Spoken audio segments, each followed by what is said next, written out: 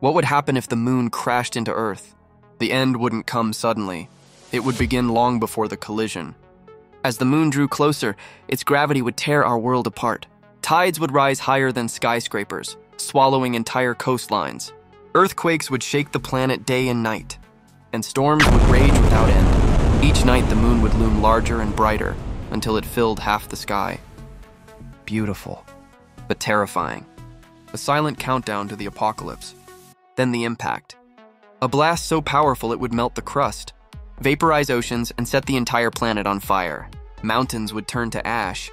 The atmosphere would glow red, and nothing would survive the initial inferno. But the real nightmare would come after.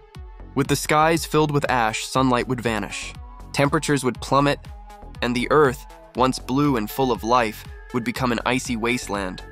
Centuries later, it would drift through the darkness of space, frozen solid, a silent monument to what was once the home of humanity.